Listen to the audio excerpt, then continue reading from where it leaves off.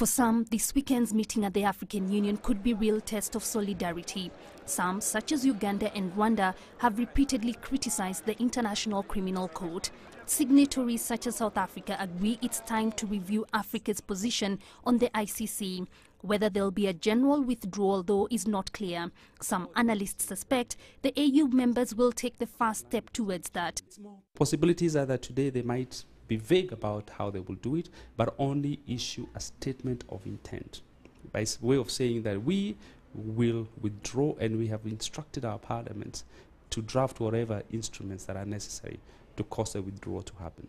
But Kenya's government is not convinced. I think it's actually quite naive to think that 34 countries can come together with the sole aim of moving out of the Rome Statute.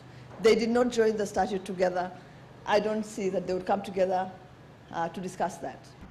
A withdrawal would not affect cases currently underway, so Kenya's deputy president and the president would still have to stand trial. But analysts say it will raise more questions about whether the continent is more interested in protecting its leaders than providing justice for its people. Jane Keo, CCTV, Nairobi, Kenya.